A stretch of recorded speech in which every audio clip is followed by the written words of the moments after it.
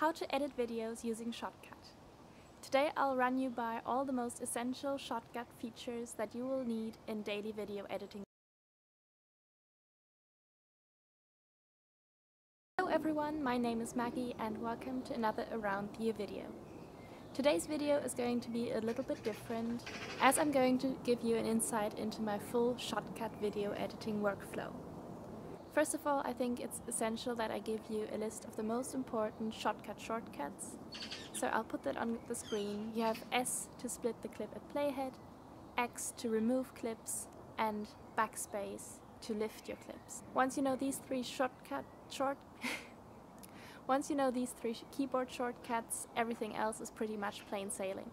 I really love Shotcut because it's free and open source, and it's a really good video editing software as well. They have an amazing auto backup system. Even if it does crash on you, everything you did will be saved in the video file. Let's get started. The first thing you'll see is a little field with all your recent projects, if you have any, and a little bar to type in the name of your next project.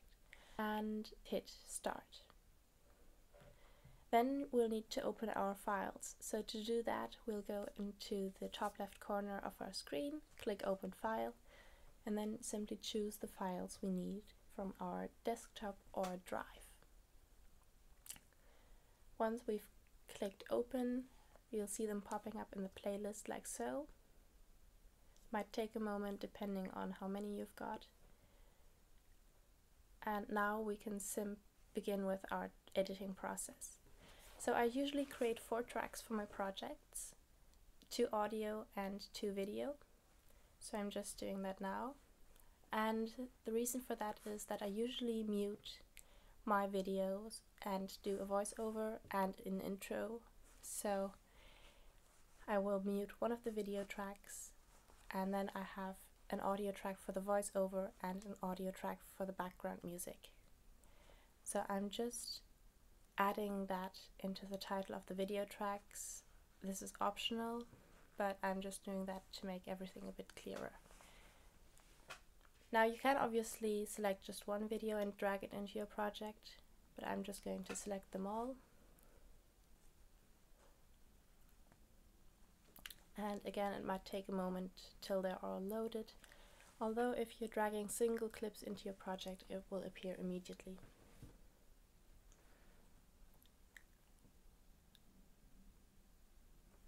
So I will usually put all my videos in the muted video track, leaving a little space at the front so I can add my intro. I already have a voiceover prepared for this, so I'll just go into my files and open that up. And now I'll simply drag this into the voiceover bar, into the voiceover track that I've created.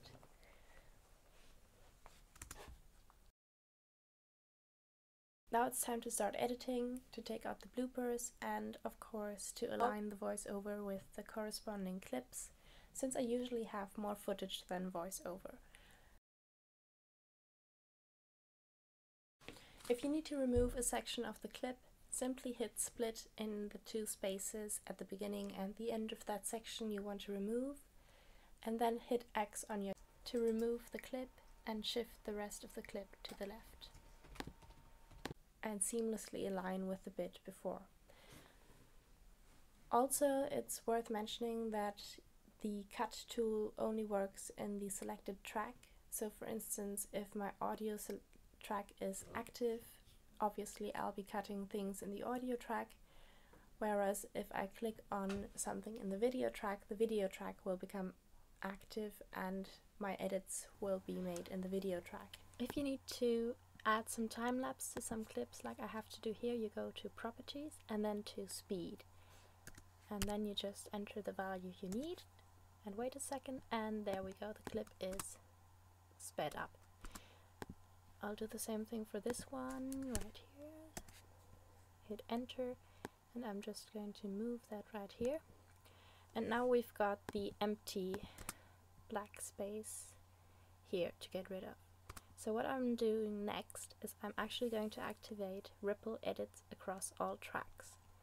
So I'll just click this button here, and then I'll hit X on my keyboard to make this disappear, this gap disappear, at the same time moving all tracks.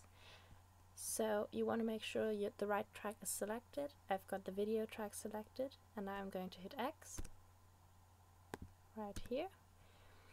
And as you can see, both tracks shifted to the left. I have to undo that though, because this tiny bit here disappeared.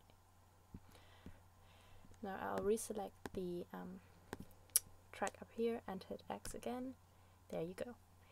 So now both tracks have shifted, and I'll just deactivate this so I can continue editing out the bloopers without my tracks getting messed up.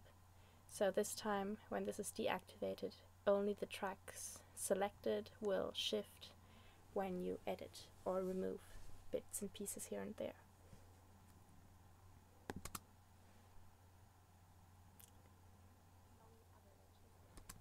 So I'll just split here by hitting S on my keyboard, and this will just split whichever clip is selected at the playhead. And note, it will only split the clip in the selected track. There you could hear me turning the page for my voiceover. I'll just hit S on my keyboard again, and here as well.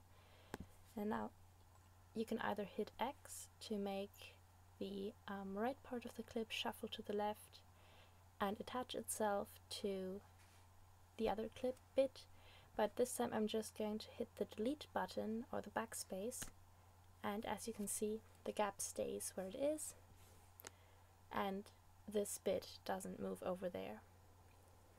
So I'll just move this somewhere else because I think this should go about here.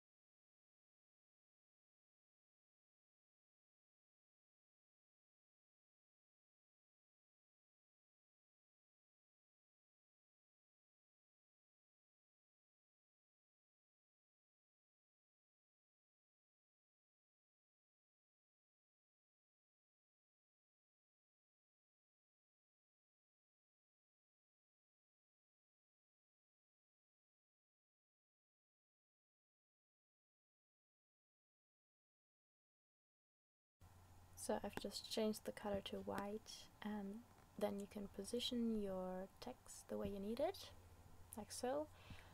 And now it's time to get some music in there. So I'll open File and go to where I've got the music. There are several platforms where you can get music. The easiest, of course, is the YouTube audio library, though it is quite a job to find the type of music you're looking for there. Another cool platform that I've seen many people use is Epidemic Sound. It does cost something, so it might not be for everyone, but there's a free trial of, I think, 14 days at least. But they got a really, really huge audio library to choose from, so that might be something for you if your channel is a bit more established, or if you just need a bigger range of clips to choose from. So here I've got the music piece that I've downloaded, and I'll just position my timeline the way I need to. Let's just make this a tad smaller. And now I'll just drag this into the music section I've made. Of course, the sound needs to be turned on right here. Now what I'll do is, if you play this, it's far too loud to hear my voiceover, so we need to get down the volume a bit. So I'll go to Filters and Plus, and I select Gain and Volume. You can find this under the audio section, or you can just search up there. And I'll just turn this down. I've actually already made a preset here, so I'll just use voice over music. And it's really simple. To make a preset, all you do is you enter the value. This goes for any kind of filter on Shotcut. So you just enter the value and then you click plus, and then you can enter the name of the preset and save it. Or if you want to delete the preset you've got, you can click the minus button. Anyway, I'll go back to voice over music, which is minus 32 decibel. And now if I hit play, you can hear my voice over quite clearly, which is much better. Now I'll just copy and paste this track right there, because I just want to use the same track all over again in my video. And if necessary, I'll just hit S to split and X, and select this bit and X, just to get the muted ends of the song out of my project. And now we've got the clip all over the background music all over my video. And the next step is going to be adding my logo, my end screen, my outro, and of course the intro as well. And I'll do all of that in the first video track that I've added up here. So as you can see, I've muted the second video track. There's the sewing machine noise and everything, which is not very nice, so I'll mute the entire track again, and that makes the entire video just a bit more pleasant to watch. So any intro and outro I will put in the not muted video track up here, and then that way I don't have to mute every clip individually in the main bit of my video. Since I haven't filmed the intro yet, I can't really show you everything I do with that. It's nothing fancy. I basically do the same things I've done with the main timeline and audio. But one thing that you should know before you start using a multi-track project is that whatever track is above the other will kind of overwrite what is below. So when I hit play here, you can see that my logo is on top of the clip below. So what you want to do here is you just find the beginning of that other clip somewhere here and hit S to split at playhead and X to remove. And now there you go.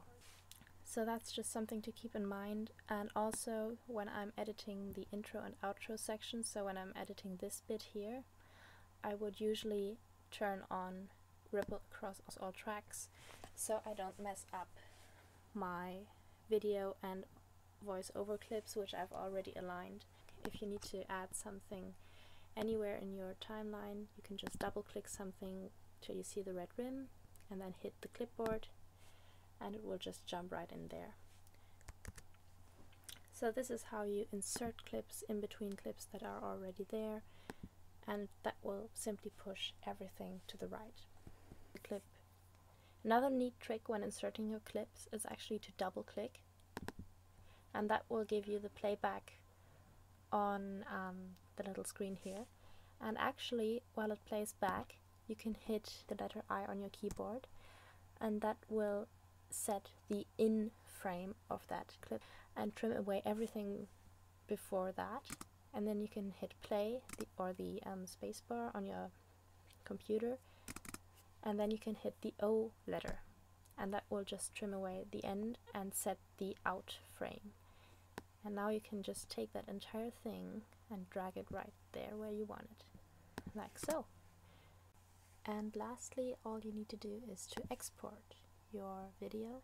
So you go to the export tab right here, and then you scroll down and select what you want to export your video as.